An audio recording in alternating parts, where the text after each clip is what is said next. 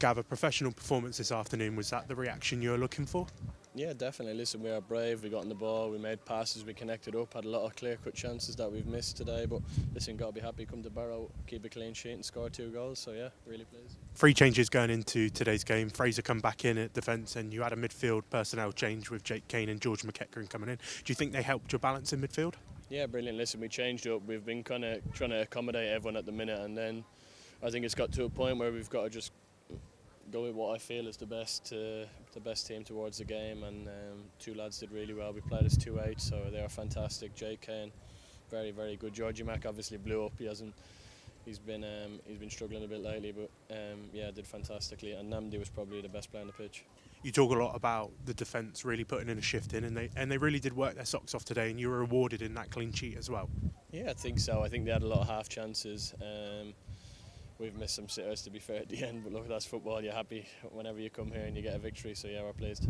Talking of our chances, Paul Farman put in a shift for Barrow this evening, and he could have stopped us from having 3 or 4 goals. Yeah, fair play to him. I think the keepers, obviously Harry at the end there should have a double, and then Drins has missed a few, but listen, the work rate, fantastic. I think we hustled and bustled them all day, and they didn't really have the answers for it. Listen, you come to a team who's probably guaranteed in the playoffs, and we've been the better team, definitely. Let's talk about that man that you said was the best player on the pitch this evening. 3 years that he hasn't played 90 minutes worth of football, and he did put in a hell of a shift today, Namdi. Yeah, listen, he stood out, composure, manipulated the ball, just gave us something different that we've been lacking, to be honest. And maybe, like, it's just brilliant that we can have him in. It's a great story. It's not just a token gesture. He's come in, been brilliant, been training with us for a long time, and I thought he deserved this chance. And look what he's delivered there. 90 minutes of pure class. 3 points today, but Pau Glatzel, 4 goals in 4 games. You must be pleased for him. Yeah, brilliant. Listen, he could have had another one just before it when he's in.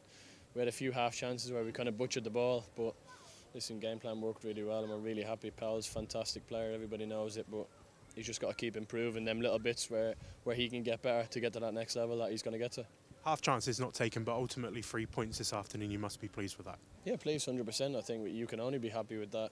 To come to Barrow, everyone probably expected us to get walloped coming here, and the realism is we've played some really good stuff, manipulated the ball really well. Second half, they've showed us respect, and they've just gone for it. They've put 4 strikers on.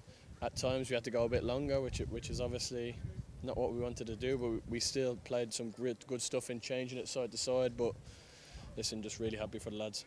3 points today, but 4 more games to go, and more of that reaction you want to see in those final 4 games? Yeah, we've got to go and try and win the 4 games. I think it's easy to have, obviously we won 2 in the last 3, but listen, we want to make it 5 out of 5 now, and that's the realism to it.